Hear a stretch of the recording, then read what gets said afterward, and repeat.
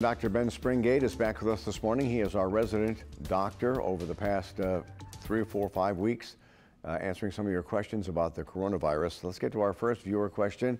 It says, I tested positive after being sick and quarantined for 14 days. I was tested again. Those results came back positive. How will I know when I no longer have the virus? That's a really great question, and it's a difficult one to answer, unfortunately, because in most instances, people are not being offered the test again and again to determine cure. We're mostly relying on the progression and the amount of time to pass. So in this particular instance, this person did get a second test after 14 days, or at the 14-day point. Their test remained positive. They should probably still continue to practice social distancing, stay at home, wear a mask. And if they have access to another test, I would recommend considering it another 14 days. But some people do retain the virus longer than others. I am not certain that any usual healthcare facility is going to be offering follow-up tests for cure. However, we simply have to anticipate that after a certain period of time, usually 14 days, but it can be longer, that the virus will have passed. And that testing, again, is important. There was a story yesterday out of South Korea that said 51 patients diagnosed as fully recovered from the coronavirus tested positive again a second time after leaving quarantine, according to authorities in South Korea. Does that surprise you?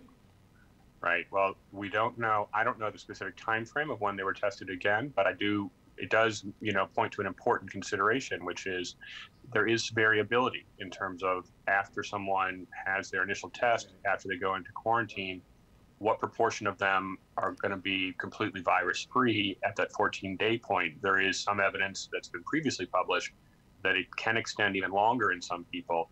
So I think we all just want to continue to be cautious, wear a mask once we come out of our quarantine, wash our hands very carefully on a frequent basis, and disinfect commonly touched surfaces to reduce any possible transmission risk. All right, our next question comes from a viewer. It says, if you have some underlying conditions like diabetes, high blood pressure, or heart disease, should you avoid regular volunteer work at a food bank, even if the food bank is good about social distancing?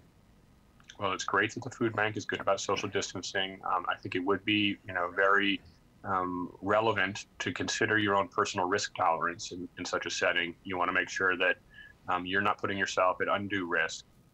So talk it over with the volunteer organizer at the food bank and discuss, what you may feel to be appropriate for you. Everyone should, in theory, because of the CDC guidance, that everyone should be wearing masks right now. Everyone probably should be wearing masks in that environment. Everyone needs to be washing their hands frequently and disinfecting surfaces.